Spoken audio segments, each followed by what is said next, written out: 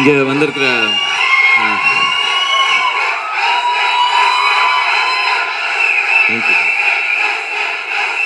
Thank you, love you. இங்கே வந்திருக்கிற பத்திரிகை, தொலைக்காட்சி, இணையதள நண்பர்கள், ஃபோட்டோகிராஃபர்ஸ், கேமராமேன் எல்லாருக்கும் வணக்கம். நன்றி வந்ததுக்கு. மேலே இருந்து இவ்வளோ எனர்ஜியை கொடுத்துட்ருக்க என் ஃபேன்ஸான என் பிரதர்ஸ் அண்ட் சிஸ்டர்ஸ் எல்லாருக்கும் என்னுடைய வணக்கம். அண்ட் உங்களுக்கும் நன்றி நீங்கள் வந்ததுக்கு. லவ் யூ டூ பா. அப்படியா? தேங்க்யூப்பா. இப்போ நம்ம தான் பேசிக்கிட்டே இருக்கணும்னு நினைக்கிறேன் முடிகிற வரைக்கும். நம்ம உங்கள்கிட்ட அப்புறமா பேசுகிறேன், வரேன் இருங்க. டீசர் பிடிச்சிருந்ததா? ஓகே. ஸோ பொங்கலுக்கு ரிலீஸ் ஆகுது படம். ஆக்சுவலாக ஃபர்ஸ்ட் வந்து தீபாவளிக்கு ரிலீஸ் அப்படின்னு சொல்லி நம்ம எல்லாமே சொல்லியிருந்தோம். அப்போ வந்து திடீர்னு நான் வேறு ஏதோ ஒரு டாப்பிக்லேருந்து ஆரம்பிக்கிறேன். இதுக்கு தான் நீங்கள் குறுக்கு பேசக்கூடாது என்னை. சரி, ஓகே, அப்படியே ஆரம்பிப்போம். தீபாவளிக்கு வரலான்னு சொல்லும் பொழுது அப்போ வந்து ஃபேண்டம் எஃபெக்ட்ஸ்லேருந்து கேட்டாங்க, இன்னும் கொஞ்சோண்டு டைம் இருந்ததுன்னா இன்னும் புதுசான விஷயங்களை இதில் சேர்க்க முடியும் அப்படின்னு சொன்னாங்க. சிஜி வந்து ஆல்மோஸ்ட் 60-70% முடிஞ்சிருச்சு. பட் பண்ணிகிட்டே இருக்கோம். இதில் சின்னதெல்லாம் ஆட் பண்ணலாம். நீங்கள் பார்த்த அந்த ஏலியன் வேர்ல்டு வந்து இப்போ புதுசாக பண்ணது. இதுக்கு முன்னாடி வேறு ஒன்று பண்ணியிருந்தாங்க. இப்போ வேறு ஒரு ஏலியன் வேர்ல்டு உருவாக்கியிருக்காங்க. ஸோ இந்த மாதிரி ஒரு சின்ன கரெக்ஷன்ஸ் பண்ணால் இன்னும் நல்லாயிருக்கும் விஷுவலாக அப்படின்னு சொன்னாங்க. ஸோ இது வந்து ஒரு விஷுவல் ஸ்பெக்டக்கிளாக இருக்கணும் அப்படின்றதுனால ஓகே, நவம்பர்லேருந்து ஒரு 2 மாதம் தானே, இத்தனை வருஷம் வெயிட் பண்ணிட்டோம், ஒரு 2 மாதம் வெயிட் பண்ண மாட்டோமான்னு சொல்லி ஓகே பொங்கல் அப்படின்னு சொல்லி சொன்னோம். பட் அப்புறம் தான் எல்லாருமே சொன்னாங்க, தீபாவளியை விட பொங்கல் டேட் வந்து சூப்பராக இருக்குது, அவ்வளோ ஹாலிடேஸ் இருக்குது. ஸோ ஃபேமிலி, கிட்ஸ் எல்லாருமே வந்து பார்க்குறதுக்கு ரொம்ப இதாக இருக்குன்னு ப்ரொடக்ஷனில் இருந்தும் சொன்னாங்க. சரி, இந்த படத்துக்கு இப்படி தான் நடக்கணும்னு சொல்லி சில விஷயங்கள் எழுதப்பட்டிருக்கு. அது அப்படி தான் நடக்கும். ஆனால் அது நடக்கும்போது சரியாக நடக்கும் அப்படிங்கிறது வந்து எனக்கு பெரிய நம்பிக்கை உண்டு. அதுக்கு ஃபஸ்ட்டு ஸ்டெப்பாக நான் இன்றைக்கி இந்த ஈவெண்ட்டை பார்க்குறேன். நான் இன்டர்நெட் நாளை படம் வந்த பொழுது வேற ஒரு அவுட்டோர் ஷூட்டில் இருந்தேன். அப்போது டிவியில் வந்து அதோட ப்ரோமோஸ் போச்சு. டைம் மிஷின் வச்சு 2-3 குட்டி கட்ஸ் எல்லாம் அதில் இருந்துச்சு. நான் வந்து டைம் மிஷின் படம் அதுக்கு முன்னாடி நான் பார்த்ததில்லை. இது ரொம்ப இன்ட்ரெஸ்டிங்காக இருக்கேன்னு சொல்லி விஷ்ணு விஷால் பிரதருக்கு மெசேஜ் அனுப்பிச்சேன். இந்த படம் ரொம்ப இன்ட்ரெஸ்டிங்காக இருக்குது, சூப்பராக ஒர்க் அவுட் ஆகும் அப்படின்னு சொல்லி அவருக்கு விஷஸ் அனுப்பிச்சிட்டேன். அப்புறம் அந்த படம் ரிலீஸ் ஆனோடனே நான் திருச்சியில் அப்போ இருந்தேன். திருச்சியில் தேட்டரில் போய் பார்த்தேன். ஒரு டைம் மிஷின் ஃபிலிம். டைம் மிஷின்ங்கிறது அது புரிஞ்சுக்கிறதே கொஞ்சம் கஷ்டமான விஷயம். ஆனால் அந்த படத்தை ஒரு 2.5 மணி நேரம் தேட்டரில் வந்து எல்லாரும் சிரித்து கைத்தட்டி கொண்டாடி தீர்த்துட்டாங்க. அப்போ தான் யார் இந்த டைரக்டரு, என்ன இப்படி பயங்கரமாக ஒரு விஷயத்த பண்ணி வச்சுருக்காங்க இந்த ஆள், ஒரு சின்ன பட்ஜெட்டில் இப்படி ஒரு கதையை எடுத்து, ஒரு ஹாலிவுட் ஸ்டாண்டர்ட் கதை, ஆனால் அதை எடுத்துகிட்டு வந்து நம்ம ஊருக்கு, நம்ம ஆடியன்ஸுக்கு நம்ம என்ஜாய் பண்ணுற மாதிரி கொடுத்துருக்க இந்த டேரக்டர் யார் அப்படின்னு சொல்லி நம்பரை எப்படியாவது கொடுங்க சார். நான் விஷ்ணு விஷால் பிரதர்கிட்ட பேசிட்டு அப்புறம் நான் இவர் நம்பரை கண்டுபிடிச்சி பேசினேன். ஃபோன் எடுத்தோடனே சரி, நான் என்ன நினச்சேன்னா ஃபோன் அட்டன் பண்ணோன்னே டெல் மீ அப்படி தான் சொல்லுவார்னு நினச்சேன் இந்த கான்செப்ட். வணக்கங்க, நான் ரவிக்குமார் பேசுகிறேங்க அப்படின்னாரு. நான் ஏதோ மாற்றி வேறு யாருக்கோ அடிச்சிட்டேன் போல் அப்படின்னு சொல்லி நான் திரும்ப செக் பண்ணேன். ஆமாங்க, நான் தாங்க இன்டர்நெட்னால டேரக்டர் ரவிக்குமார் தானுங்க பேசுகிறேன் நான். சொல்லுங்கள், நீங்கள் யார் பேசுகிறீங்க அப்படின்னாரு. நான் சிவகார்த்திகேயன் பேசுகிறேன். அப்படின்னு சொல்லுங்கள், படம் பிடிச்சிருந்துங்களா? ஐயோ ரொம்ப சந்தோஷங்க அப்படின்னு சொல்லி இப்படி பேசுகிறேன். எனக்கு அது கேட்கும்போதே எனக்கு வந்து யார் இவர் ரொம்ப பெக்யூலியராக இருக்காப்லையே அப்படின்னு சொல்லி அப்போ சொன்னார், நான் உங்களை சந்திக்கணுங்க, அதுக்கு நான் ட்ரை பண்ணிட்டு தான் இருந்தேன், உங்களை மீட் பண்ணணும் அப்படின்னாரு. அப்புறம் வந்து கருணாவோட ஃபேமிலி ஃபங்க்ஷனில் மீட் பண்ணோம். நாளைக்கு வாங்க, அங்கே நேரில் மீட் பண்ணும்போது உங்களை சந்திக்கணும், நான் ஒரு ஐடியா வச்சுருக்கேன் அப்படின்னு சொன்னார். நீங்கள் வாங்க அப்படின்னு சொல்லி சொன்னேன். ஆனால் அவர் எனக்கு வந்து ஐடியா நரேட் பண்ணுறதுக்கு முன்னாடியே நான் முடிவு பண்ணிட்டேன், இவரோட நான் படம் பண்ண போகிறேன் அப்படின்னு சொல்லி. ஏன்னா அந்த இன்டர்நெட்னால எனக்கு அவ்வளோ பிடிச்சிருந்தது. அதை விட ரொம்ப பிடிச்சிருந்தது அவர் பழகின விதம், பேசின விதம். அதுக்குள்ளே எனக்கு வந்து அவ்வளோ அந்யோன்யமாக இருந்தது. ஏதோ நம்ம உறவுக்கார ஒருத்தர்கிட்ட பேசுகிற மாதிரி இருந்தது. ஸோ கதை வந்து ஐடியா தான் சொன்னார். ஒரு ஏலியன் வந்து இங்கே வருதுங்க, இங்கே வருது, அதுக்குள்ளே நடக்குதுன்னு சொல்லி ஒரு லைன் ஒன்று சொன்னார், ஒரு 5 மினிட்ஸ், இதை நம்ம பண்ணுறோங்க அப்படின்னு சொல்லி சொன்னேன்.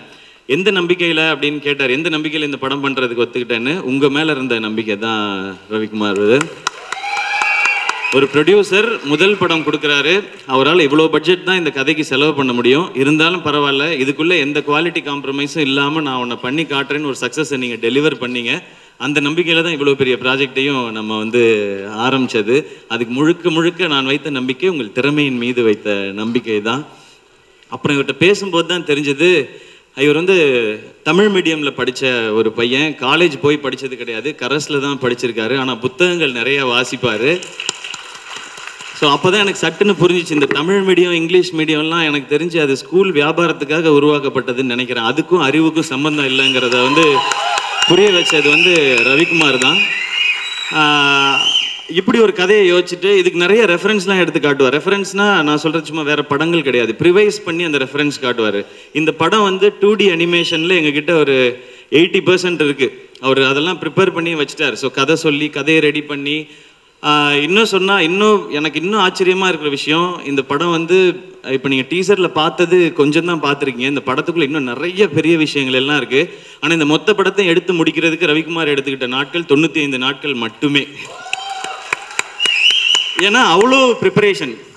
ஷூட்டிங்கில் வந்து ஒரு ஐபேடில் வச்சுருப்பார், இதுதான் அந்த ப்ரிவைஸ்ன்னு சொல்லி. யாரோ ஷூட் வேடிக்கை பார்க்க வந்தவங்கலாம் போய் சொல்லியிருக்காங்க, ஒரு ஐபேடை வச்சு பார்த்து எடுக்கிறானுங்க, ஏதோ படத்தை தான் எடுக்கிறாருங்க அப்படின்னு. அந்த ஐபேடில் இருந்தது ப்ரிவைஸ், படத்தோட ப்ரிவைஸ் இருந்தது. உங்களுக்கு படம் ரிலீஸ் ஆனப்புறம் அதெல்லாம் நாங்கள் ஒன்று ஷூட் பண்ணுவோம். ஸோ இப்போ இப்படி ஒரு ஐடியா சொன்னதுக்கப்புறம் எனக்கு முதல்ல தோணுனது, இந்த படம் இதை நம்ம பண்ணுறோம் அப்படின்னா இதுக்கு வந்து ரஹ்மான் சார் மியூசிக் இருந்ததுனா தான் கரெக்டாக இருக்கும் அப்படின்றதான் எனக்கு தோணிகிட்டே இருந்துச்சு. ஸோ அப்போ ப்ரொடியூசர் எல்லாரும் போய் பேசணும், அவங்கள்ட்ட நிறைய கமிட்மெண்ட் இருந்தது. ஆனால் ரவிக்குமார் மீட் பண்ணி அவரோட ஐடியாஸ்லாம் காமிச்சார். இப்படி தான் நாங்கள் படம் பண்ண போகிறோம், ஸ்பேஸ் ஷிப் இப்படி இருக்கும், ஏலியன் இப்படி இருக்குன்னு சார் பார்த்து ரொம்ப இன்ட்ரெஸ்டிங்காக இருக்கே அப்படின்னு சொல்லி இந்த படம் நான் பண்ணுறேன் அப்படின்னு வந்தாங்க. ரவிக்குமாருக்கு எப்படி அது வந்து ஒரு சரியலாக இருந்துச்சோ எனக்கும் அப்படி தான் இருந்துச்சு. நான் மிகப்பெரிய ரஹ்மான் சார் ரசிகன். என்னை விட பயங்கரமான ரசிகர் என்னுடைய அப்பா. அவங்க மூலமாக தான் நான் வந்து ரஹ்மான் சார் பாட்டை கண்டினியூஸாக கேட்க ஆரம்பித்தேன். ரஹ்மான் சார் வந்து இந்த படத்துக்கு பெரிய சப்போர்ட். எந்த லெவல்லனா, இப்போ ஒரு 3-4 months முன்னாடி ரவிக்குமார் திடீர்னு ஃபோன் பண்ணியிருக்காங்க. ரஹ்மான் சார் ஃபோன் பண்ணி, ரவி அந்த பாட்டெலாம் பண்ணி 2 years ஆச்சு, நான் இப்போ உங்களுக்கு ஃப்ரெஷ்ஷாக வேறு 2-3 டியூன் போட்டு தரேன் அப்படின்னு சொல்லி சொன்னாங்க. எனக்கு அதை ரவி சொல்லும்போது நிஜமாவே சார் சொன்னாங்களான்னு, ஆமாம் சொன்னாங்க அப்படின்னு சொன்னாங்க. எனக்கு என்ன ஆச்சரியம்னா, இந்த படம் ஒரு 4-5 years முன்னாடி சாரை கமிட் பண்ணியிருப்போம். அப்போ உள்ளது தான் சேலரி. இப்போ அதே 3 பாட்டு அவங்க கம்போஸ் பண்ணி வேறு படத்துக்கு கொடுத்தா அதோட சம்பளமே வேறு. ஆனால் அதை பற்றியே யோசிக்காமல், பணத்தை பற்றி யோசிக்காமல், இந்த படத்துக்கு என்ன தேவை, இதுக்கு என்ன செய்யணும்னு இன்னைக்கு வரைக்கும் சின்சியராக அவங்க வந்து இதை சப்போர்ட் பண்ணுறது, ப்ளஸ் அவங்க வேலையில் சின்சியராக இருக்கிறது வந்து கற்றுக்கணுன்னு தோணுச்சு. So Rahman sir, thank you so much. நீங்கள் இந்த படத்து மேலே வச்சுருக்க அன்புக்கும். அண்ட் இப்போ அந்த ஏலியனோட சார் இருக்க மாதிரி ஒரு ஃபோட்டோ எடுக்கும்போது பார்க்கும்போது கேட்டாங்க, என்ன படம் பார்த்தீங்களா அப்படின்னாங்க. சார் பார்த்தேன் சார், எப்படி இருந்துச்சு உங்களுக்கு அப்படின்னாங்க. சார் எனக்கு நல்லா இருந்துச்சு சார். உங்களுக்கு எப்படிங்க சார்? சூப்பர் அப்படின்னு சொன்னாங்க. எனக்கு அது வந்து ஏன்னா சார் அவ்வளோ எக்ஸ்பிரஸ் பண்ண மாட்டாங்க, எல்லாருக்குமே தெரிஞ்சது தான். நாங்கள் அந்த டீசரோட ஒர்க்கு பார்த்துட்டு கிளம்பும் போது சொன்னாங்க, இதே மாதிரி டீசர் மாதிரியே சிஜி படம் ஃபுல்லாக வந்துடுச்சுன்னா செம்ம படமாக இருக்கும், இது சூப்பர் படமாக இருக்கும் அப்படின்னு சொல்லிட்டு தான் அவங்க ஊருக்கு கிளம்பி போனாங்க. And Rahman sir, thank you so much. இந்த படத்துக்கு இசையமைக்க நீங்கள் ஒத்துக்கிட்டதுக்கும் அண்ட் இப்போ வரைக்கும் நீங்கள் கொடுத்துட்ருக்க சப்போர்ட்டுக்கு ரொம்ப ரொம்ப பெரிய நன்றி சார். அண்ட் இதுக்கப்புறம் எங்களுக்கு வந்து இதுக்கான டெக்னீஷியன்ஸ் கரெக்டாக வேணும்னு தோணுச்சு. ஏன்னா ரொம்ப ஹெவியான ஒரு ஐடியாவை எடுத்துட்டோம், பெருசாக எடுத்துட்டோம். அனுபவம்ன்றது கொஞ்சம் கம்மி தான். பட் நீரவ் சார் மாதிரி ஒருத்தர் வரும்பொழுது, ஓகே இதோட விஷுவல் பற்றி நம்ம கவலைப்படவே தேவையில்ல, சார் பார்த்துப்பாங்க அப்படின்னு சொல்லி. ஏன்னா சார் வந்து அப்போ 2.0 பண்ணிகிட்டு இருந்தாங்க. ஸோ எங்களுக்கு சிஜி நிறைய இன்வால்வ் போது சார் பார்த்தோம்னா. அண்ட் இந்த படம் தான் இந்தியாவிலே ஃபஸ்ட்டு ஆரி லார்ஜ் ஃபார்மேட் கேமராவில் ஷூட் பண்ணப்பட்ட படம் அயலான் தான். அதுக்கப்புறம் இப்போ நிறையா படங்கள் பண்ணிட்டாங்க. ஆக்சுவலாக நிறைய ஃபஸ்ட்டு இருக்குது, இதில் கொஞ்சம் டைம் டிலே ஆனதுனால இப்போ அதெல்லாம் கொஞ்சம் எப்படி ஆச்சு. பட் ஃபஸ்ட்டு நம்ம தான் அந்த இதை ஸ்டார்ட் பண்ணோம். ஸோ நீரவ் சார் பெரிய சப்போர்ட். சார் இன்றைக்கி வர முடியல, பட் டெஃபினட்டாக ஆடியோ லான்ச் அப்போது சார் வருவாங்க. சாரோட ஒர்க் பயங்கர ஸ்பீடாக இருக்கும். அண்ட் இதில் நிறைய எங்களுக்கு டெக்னிக்கலாக நிறைய சேலஞ்சஸ் உண்டு நடிக்கிறது. நான் சொல்லிட்டேன் சேலஞ்சஸ் இருக்கு, நான் போட்டு வேற படத்துக்கு தான் அவ்வளோ தடங்கள்னா பேசுறது கூட தடங்கள். அண்ட் அதுக்கப்புறம் முத்துராஜ் சார், அவரை பற்றி சொல்லவே வேணாம். அவர் ஒரு மெஜிஷியன் தான், என்ன கேட்குறோமோ அதை வந்து உருவாக்கி கொடுத்துருவாங்க. சார் எப்போவுமே எனக்கு பார்க்கும்பொழுதெல்லாம் க்யூட்டாக தோணிகிட்டே இருக்கும். சார் தான் ஃபஸ்ட்டு சொன்னாங்க, சிவா இந்த மாதிரி ஒரு ஏலியன் ஸ்பேஸ் ஷிப்லாம் வச்சு இதுக்கு முன்னாடி எம்ஜிஆர் அவர்கள் ஒரு படம் ட்ரை பண்ணியிருக்காங்க, அதுக்கப்புறம் இப்போ நம்ம தான் ட்ரை பண்ணுறோம் அப்படின்னு சொல்லி சொன்னாங்க. ஸோ தமிழ் சினிமாவில் அத்தனை வருடங்களுக்கு அப்புறம் இப்போ தான் இப்படி ஒரு கான்செப்டே வருது. அண்ட் யூடியூப்பில் இருக்கிறவங்க எம்ஜிஆருக்கு அடுத்து நான் தான் சிவகார்த்திகேயன் சொன்னது அப்படின்னு போட்டுறாதீங்க. நானே தம்ப்நெயில் கொடுத்துட்டேனா? இல்லை தெளிவாக சொல்லிடுறேன் நான். அவங்க ட்ரை பண்ணது, அதுக்கப்புறம் அது மாதிரி ஒரு படத்தை இப்போ தான் ட்ரை பண்ணியிருக்கோம். ஸோ முத்துராஜ் சார், உங்களோட சப்போர்ட்டுக்கு நன்றி. அண்ட் ரூபன் ப்ரோ, தேங்க்ஸ் இந்த டீசருக்கு. அண்ட் இதை விட பயங்கரமான ஒரு ட்ரெய்லர் நீங்கள் கண்டிப்பாக கொடுப்பீங்க, அதில் நீங்கள் எக்ஸ்பர்ட்டு. ஏன்னா அவர்கிட்ட வந்து டீசர் ட்ரெய்லர் வேணும்னா நீங்கள் ஸ்விக்கியில் ஆர்டர் போடுற மாதிரி ஆர்டர் போட்டு நீங்கள் பாட்டுக்கு வெயிட் பண்ணலாம். ஆனால் கொஞ்சம் டைம் டிலேவாக வரும், அது கொஞ்சம் நீங்கள் அட்ஜஸ்ட் பண்ணிக்கணும். ஆனால் பயங்கரமான ஒரு இதை கொடுத்துருவாரு ரூபன் ப்ரோ. தேங்க்யூ. இந்த படம் எதுக்குன்னு இல்லை, எப்போவுமே நீங்கள் நம்ம ஒரு டீமாக சேரும்பொழுது உங்களை வந்து நீங்கள் ஒரு எடிட்டர், நம்ம வந்து இதில் நடிக்கிறோம் அப்படி பார்த்ததே இல்லை. நம்ம ஃப்ரெண்ட்ஸ்லாம் சேர்ந்து என்ன பண்ணுறோம் அப்படின்றது தான் ஆரம்பத்தில் இருந்து. அண்ட் தேங்க்யூ ஸோ மச் இந்த டீசருக்கும். அண்ட் ஃபேண்டம் எஃபெக்ட்ஸ், அவங்க தான் இந்த சிஜி இது இப்படி இருக்குன்றது. இப்போ கேட்டார் விஜய் வந்து கேட்டார், டீசர் பார்த்தீங்களே எப்படி இருந்தது சிஜி? நீங்கள் சொல்லவே இல்லையே. நான் தான் பார்த்துக்கிட்டு தானே இருக்கேன், இது அவங்கெல்லாம் பார்த்து சொல்லட்டும் அப்படின்றது தான். பட் எனக்கு என்ன ஆச்சரியமாக இருக்குன்னா, அங்கே இதுதான் வரும் அப்படின்னு சொல்லி அவங்க ஒரு கற்பனையாக ஒன்று கொடுத்துருப்பாங்க. பட் அதை தாண்டி வேறு ஒன்று வரும். எக்ஸாம்பிள் இந்த ஏலியன் வேர்ல்டு நீங்கள் முடிச்சதுக்கப்புறம் அதோட ஸ்க்ரீன்ஷாட் எடுத்து அதோட டீட்டெயிலிங்லாம் பாருங்கள். ஒரு ஏலியன் உலகம் இப்படி உருவாகி இருக்கும் அப்படின்றது. அப்புறம் அந்த ஏலியனை அசைய வச்சது, அதை சிரிக்க வைக்கிறது, கோவப்பட வைக்கிறது, பேச வைக்கிறதுன்னு சொல்லி இந்த படத்தில் அவங்க சொன்னது வந்து 4600 ஷாட் விஎஃப்எக்ஸ் ஷாட் இருக்குதுன்னு நினைக்கிறேன். ஸோ படம் ஃபுல்லாகவே அதுதான் இருக்குது. ஸோ அவங்களும் இதில் முக்கியமான ஒரு ஸ்க்ரீன் பிளே ரைட்டர், ஒரு டைரக்டர், ஒரு பெர்ஃபார்மர், எல்லாமே ஃபேண்டம் எஃபெக்ட்ஸ் தான். So Vijay brother and Binu, உங்கள் ரெண்டு பேருக்குமே என்னுடைய வாழ்த்துக்கள் அண்ட் நன்றி. அண்ட் இந்த படத்தில் இன்னொரு பியூட்டிஃபுல்லான விஷயம் என்னென்னா, இந்த படத்தோட மொத்த டெக்னீஷியன்ஸும் தமிழ் சினிமாவை சேர்ந்தவங்க. சிஜி கம்பெனி இங்கே அம்பத்தூரில் தான் இருக்குது. ஸோ இது வந்து வெளிநாட்டில் போய் சிஜி பண்ணிட்டு வரணுன்ற அவசியம் இல்லை. இந்த குவாலிட்டியை நம்மளாலே கொடுக்க முடியும் அப்படின்றத வந்து இங்கே நம்ம ஊர்லேயே எல்லாருமே ப்ரூவ் பண்ணியிருக்கிறாங்க. அண்ட் இந்த படத்தில் ஒர்க் பண்ண என்னுடைய favourite lyricist Madan Gargi sir and Vivek bro, உங்களுடைய வரிகளுக்கு ரொம்ப ரொம்ப நன்றி. அண்ட் உங்களுடைய அன்புக்கு கூடுதல் நன்றி. விவேக் ப்ரோ வந்து எனக்கு ஃப்ரெண்டு. ஸோ அதனால் ஃப்ரெண்டை ரொம்ப நான் அப்ரிஷியேட் பண்ணிக்க முடியாது. பட் ஸ்டில் அவருடைய ஒர்க் வந்து அவ்வளோ பிடிக்கும். ஏதாவது பிடிச்சதுன்னா உடனே ஃபோன் பண்ணி பேசிடுவேன். அண்ட் மதன் கார்கி சார் வந்து அவர் பாராட்டினாரா கிண்டல் பண்ணாரான்னு தெரில, ஒரு லிரிசிஸ்ட்டுக்கு எழுதுகிற மாதிரி அப்படின்னு சொல்லி. நீங்கள்லாம் தான் லிரிசிஸ்ட் சார், நான்லாம் சும்மா. அது இப்போது தெருவில் கிரிக்கெட் விளையாடுறவங்களுக்கு இன்டர்நேஷ்னல் மேட்ச் விளையாடுறவங்களுக்கும் டிஃப்ரென்ஸ் இருக்குல்ல. ரன்னு வேணால் ஒரே ரன்னாக இருக்கலாம், 4 ரன் 6 ரன்னுங்கிறது. பட் அந்த டெக்னிக் தெரிஞ்சு நீங்கள் பண்ணிகிட்ருக்கீங்க. உங்களெல்லாம் ரசித்து பார்த்து, முக்கியமாக மதன் கார்கி சார் உங்களுடைய அப்பாவுடைய பாடல்களை நான் அதிகமாக கேட்டு தான் எனக்கு வந்து கொஞ்சம் ஏதாவது தப்பாவது எழுதவாது முயற்சி செய்யலான்ற ஆசை வந்தது வைரமுத்து சாரை பார்த்து தான். ஸோ அதெல்லாம் பார்த்து தான் நான் பண்ணிகிட்ருக்கேன். அண்ட் உங்களுடைய அன்புக்கும் ஒர்க்குக்கும் ரொம்ப நன்றி மதன் கார்கி சார். அண்ட் என் கூட நடித்த எல்லாருக்கும் நன்றி. அண்ட் சரத் கேல்கர், அவருடைய வாய்ஸே அப்படி இருக்கும். அவர் தான் பாகுபலியில் ஹிந்தியில் பிரபாஸ்க்கு வாய்ஸ் கொடுத்தது அவர் தான். அதுக்கு அவ்வளோ பர்ஃபெக்டான ஒரு சரத் கேல்கராக இருக்கட்டும் அண்ட் இஷா கோபிகர் மேமாக இருக்கட்டும், 2 பேருமே ஃபுல் எனர்ஜியில் இருப்பாங்க ஷூட்டில் ஃபுல்லாக. ரவி சொன்னது கரெக்ட் தான். ரவி நேராக வருவார், ஃபுல்லாக வந்து தமிழில் அவங்கள்ட்ட எக்ஸ்பிளைன் பண்ணுறதில்ல, கோயம்புத்தூர் தமிழில் எக்ஸ்பிளைன் பண்ணிட்டு போயிடுவார். நீங்கள் நேராக வரீங்க, அவர் சிவகார்த்திகேயன் வர்றாரு இல்லைங்களா, நீங்கள் 2 பேர் சேர்ந்து அடிச்சுக்கிறீங்க. அப்போ அந்த இடத்துல இருந்து அந்த ஏலியன் வருது இல்லைங்களா, அந்த டைமில் நீங்கள் அங்கே போயிடுறீங்க, நீங்கள் இங்கே போயிடுறீங்க, ரெடின்ட்டு போயிடுவார். அவங்க 2 பேர் வாட் அப்படின்னு என்ன பார்ப்பாங்க. நான் அதையே you both are coming, that time alien is coming. ஐயோ அப்படி ஆயிரும் நம்ம கண்டிஷன். ஸோ நான் எனக்கு தெரிஞ்சதை நான் சொல்ல. பட் ஒரு பாயிண்ட்டுக்கு மேலே என்ன ஆயிடுச்சுன்னா, அவங்களுக்கு வந்து டிரான்ஸ்லேஷனே தேவைப்படல. ரவிக்குமார் வந்து சொன்னோன்னே யா we got it, we understood அப்படின்னு சொல்லி பெர்ஃபார்ம் பண்ணுவாங்க. இதில் எல்லாருக்குமே ஸ்டன் சீக்வன்ஸ் ஜாஸ்தி. அண்ட் ரொம்ப பெரிய சேலஞ்ச் வந்து இந்த சிஜிஎல்லாம் அண்டர்ஸ்டாண்ட் பண்ணி பெர்ஃபார்ம் பண்ணுறது தான். பட் எல்லாருமே சப்போர்ட்டிவ். நடுவில் பிரேக் எடுத்து எப்போ ஷூட் கூப்பிட்டாலும் வந்து பெர்ஃபார்ம் பண்ணுவாங்க. So thank you Sarath Kelkar, Isha Koppikar ma'am and Rakul, எல்லாருக்குமே தேங்க்யூ. அண்ட் எங்களுடைய டீம், நானும் பாலசரவணன் பிகினிங்கில் வர போர்ஷனில் ஒர்க் பண்ணியிருக்காரு. ஸோ அதில் அவருக்கு எனக்கு ஏற்பட்ட நட்பு தான் நாங்கள் வந்து டான் படம் வந்து பண்ணோம். பாலசரவணன் பொறுத்த வரைக்கும் ஒரு ரொம்ப ஜாலியாக போச்சு அந்த அரக்கு வேலி டைமில் நாங்கள் ஷூட் பண்ண டைம். பாலா ப்ரோ, இன்னொரு அழகான ஃபிலிமாக, ஸ்பெஷல் ஃபிலிமாக இந்த படம் உங்களுக்கு இருக்கும். நிறைய ஸ்பெஷல் ஃபிலிம்ஸ் பண்ணிகிட்ருக்கீங்க, இதுவும் அதில் கண்டிப்பாக சேரும். அண்ட் சந்தோஷம் உங்களோட ஒர்க் பண்ணது. அண்ட் முல்லை கோதண்டம், அவங்க 2 பேருக்கும் நான் பெரிய ஃபேன். ஸோ அதில் அவர் இருக்கணும், அண்ணன் இருக்கணும்னு சொல்லி நான் வந்து 2 பேரையும் பயன்படுத்த முடியல, அவரை மட்டும் இதில் பயன்படுத்தணும். அவரும் த்ரூ அவுட் ரோல் பண்ணியிருக்காரு. உங்களோட நடித்ததும் சந்தோஷம்னு. அண்ட் கருணா ப்ரோ, நானும் கருணா யோகி பாபு தான் அதிகமான சீக்வன்ஸ் பண்ணியிருக்கோம். யோகி பாபு கருணா 2 பேருமே இன்றைக்கி வர முடியல, அவங்களோட நடித்ததும் ரொம்ப ரொம்ப மகிழ்ச்சி. அண்ட் டீமில் அசிஸ்டன்ட் டைரக்டர்ஸ் ரவிக்குமார் சொன்ன மாதிரி அவர் காத்திருந்தார் இத்தனை வருஷம் அப்படின்னா, அவங்களும் இந்த படத்துக்காக இத்தனை வருஷம் காத்திருக்காங்க. இப்போ வரைக்கும் ஒர்க் பண்ணிகிட்டே இருக்கிறாங்க அசிஸ்டன்ட் டைரக்டர்ஸ் எல்லாருமே. உங்களுக்கு வந்து நீங்கள் இந்த படத்தில் நிறைய விஷயங்கள் கற்றுக்கிட்டீங்க, படத்துக்குள்ளேயும் சரி வெளியிலையும் சரி. இது எல்லாமே உங்களுக்கு பெரிய அனுபவமாக இருக்கும். நீங்களும் இதை விட இன்னும் பெரிய படங்கள் பண்ணி இன்னும் பெருசாக ஜெயிக்கணும். ஸோ எல்லா அசிஸ்டன்ட் டைரக்டர்ஸ்க்கு என்னுடைய விஷஸை நான் தெரிவிச்சுக்கிறேன்.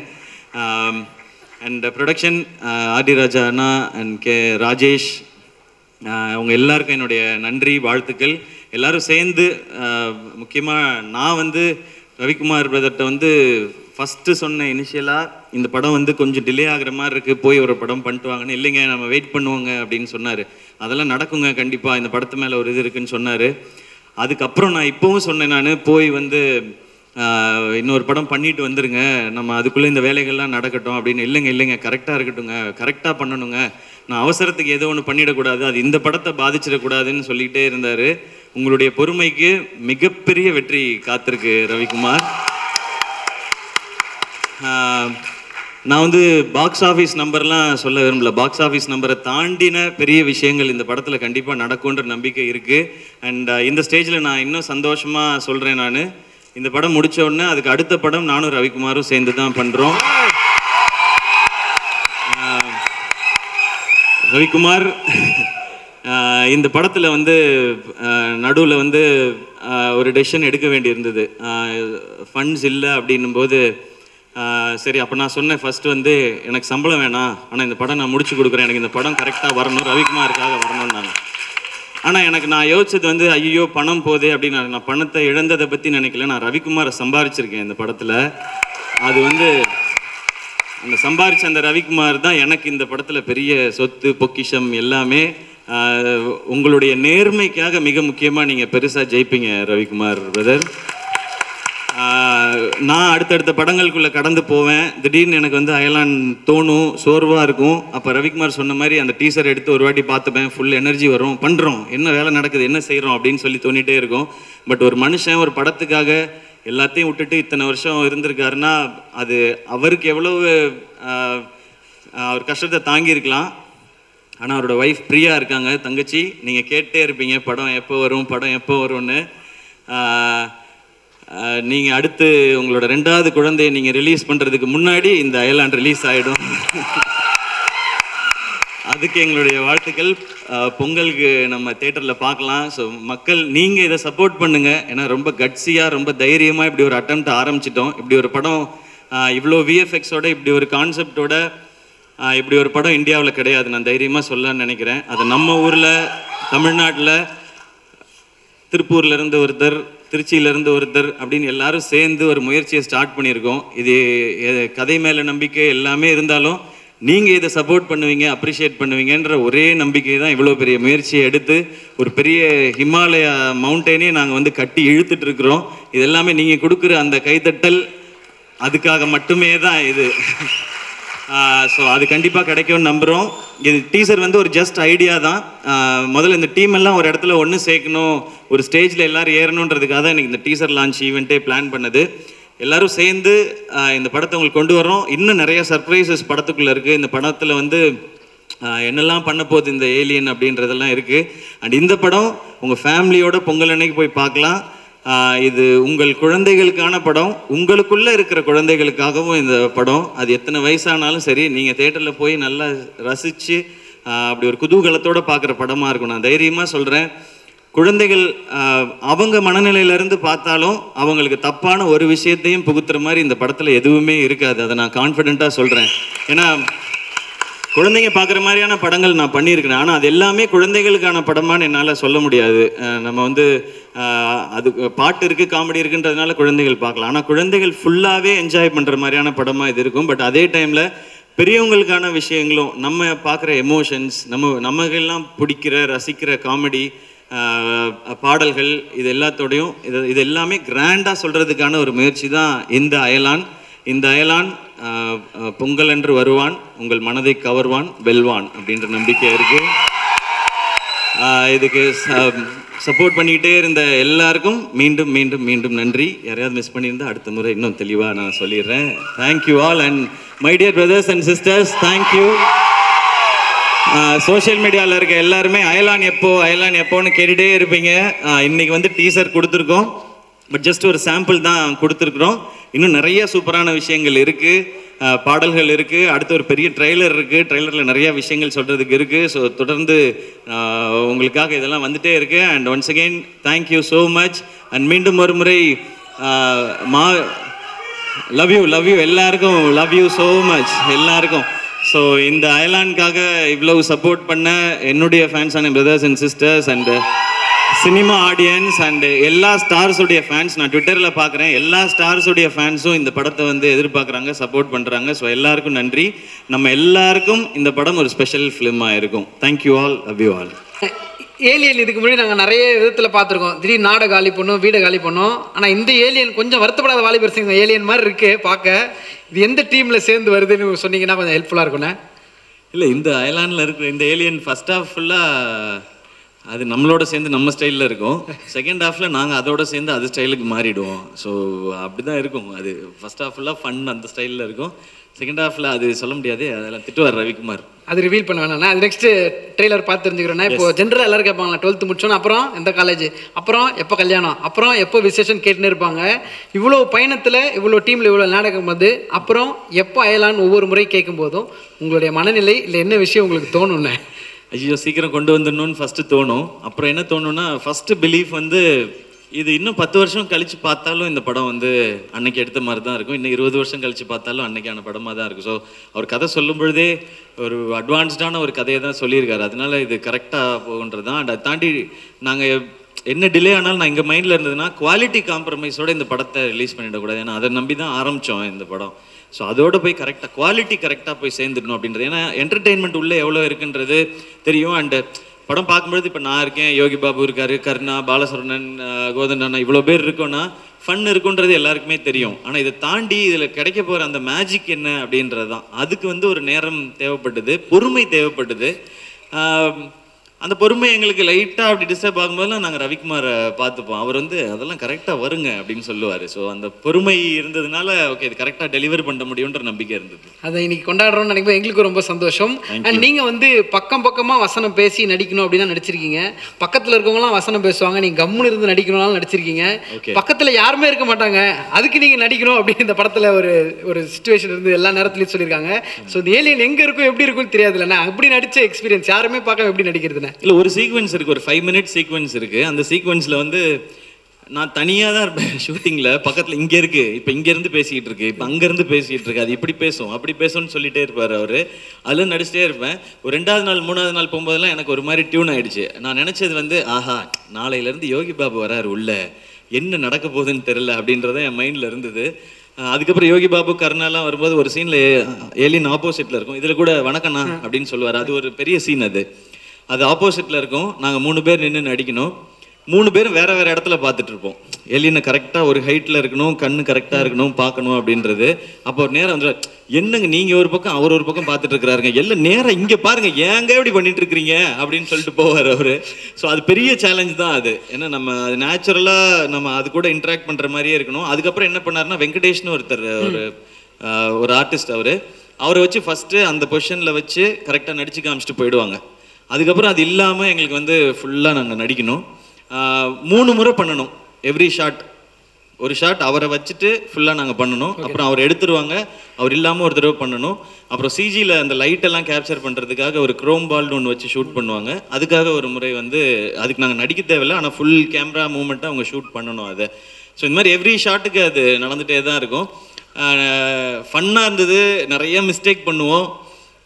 பட் அதை தாண்டி வந்து அது கரெக்டாக வரும்னும் போது ரவிக்குமார் சொல்லுவார், இந்த இடத்துல இருந்து அது இப்படிலாம் பண்ணுன்னு சொல்லி. அதை கேட்கும்பொழுதே நமக்கு வந்து மைண்டில் வந்து ஒன்று ஃபீல் ஆகும். எனக்கு வந்து நான் அனிமேஷன் படம், சூப்பர் ஹீரோ படத்துக்கு நான் பயங்கர ஃபேன். எனக்கு ரொம்ப பிடிக்கணும், அந்த மாதிரி படங்கள் பார்ப்பேன். அந்த மாதிரி நம்ம ஊரில் ஒரு படம் வராதான்னு நான் நிறைய நாள் நினச்சது உண்டு. பட் அந்த மாதிரி ஒரு படத்தை நானே பண்ணுவேன்னு நான் நினச்சி பார்த்ததே இல்லை. அதுக்கு வந்து 2 பேரை தான் நான் காரணம் சொல்லணும். ஒன்று ரவிக்குமார், இன்னொன்று நம்மளோட தமிழ் சினிமா ஆடியன்ஸ். அவங்க கொடுத்த இந்த இடம் தான் இதை பண்ண வச்சிருக்குன்னு நான் நினைக்கிறேன். ஸோ அந்த மாதிரி ஒரு எக்ஸ்பீரியன்ஸாக இந்த படம் இருக்கும் கண்டிப்பாக. எங்களுக்கு புரியாம நான் ஒன்று கேட்கணும், அயலான்ல திஸ் கிரீன் மேன் என்ன மாதிரியான கேரக்டர்னு? அவர் போஸ் பாண்டியா இல்லை டாக்டர் வருணா? இல்லை, அவர் போஸ் பாண்டியாவும் இருப்பார், நிறைய கலாய்க்கிறதும் இருக்குது அந்த கேரக்டருக்கு. நீங்கள் எண்டில் பார்த்தீங்க ஒரு ஃபன் அதுவும் இருக்குது, சைலண்ட்டான அது பேசுகிற விஷயங்களும் இருக்குது, அதை ரியாக்ட் பண்ணுற விஷயங்களும் இருக்குது, அதை தாண்டி மாஸான விஷயங்களாமும் நிறையா இருக்குது. வெயிட் பண்ணுறேன். ஃபைனல் கொஸ்டின், ஒரே ஒரு கொஸ்டின், லாஸ்ட் கொஸ்டின். ஒரு சைடு வருத்தப்படாத வாலிபர் சங்கம், ரஜினி முருகன், ரெமோ, நம்ம வீட்டு பிள்ளை, டான், இந்த மாதிரியான படங்கள். இந்த சைடு எடுத்து பார்த்தோன்னா வேலைக்காரன் இருக்கு, கனா இருக்கு, டாக்டர் இருக்கு, மாவீரன் இருக்கு, இப்போ அயலான் இருக்கு. ஓகே, நல்லவரா கெட்டவரான்ற மாதிரி எங்கள் அண்ணன் பர்ஃபார்மரா இல்லை என்டர்டெய்னரா? பர்ஃபார்மிங் என்டர்டெய்னராக இருக்கணுன்றது தான் என்னுடைய ஆசை. அதை நோக்கி தான் நான் பயணிச்சுட்டு இருக்கேன். தைரியமாக சில படங்களை முயற்சி செய்யணும் அப்படின்றது தான், என்னை நானே எக்ஸ்ப்ளோர் பண்ணிக்கணுன்றது தான் ஆசை. ஸோ அதுக்காக தான் இந்த மாதிரியான முயற்சி. ஸோ ஒரு என்டர்டெய்னர் அப்படின்றத தாண்டி பர்ஃபார்மிங் என்டர்டெய்னராக இருக்கணுன்றது தான் என்னுடைய ஆசை. உங்களை எல்லா படைப்புலையும் ஒரு பிரதரா ஒரு சிஸ்டரா இங்கே இருக்க அத்தனை பேரும் நாங்கள் கூட ட்ராவல் பண்ணுவோன்னே இந்த பொங்கல் அயலானுக்காக காத்திருக்கோம். கண்டிப்பாக சக்ஸஸ் மீட்டில் இதே மாதிரி ஒரு மேடையில் உங்களை சந்திக்கணுன்றதுக்காக காத்திருக்கோண்ணே. Love you so much. Thank you. மீண்டும் ஒரு முறை எல்லாருக்கும் நன்றி. அண்ட் உங்களுக்கு ஸ்பெஷல் தேங்க்ஸ். Thank you bro.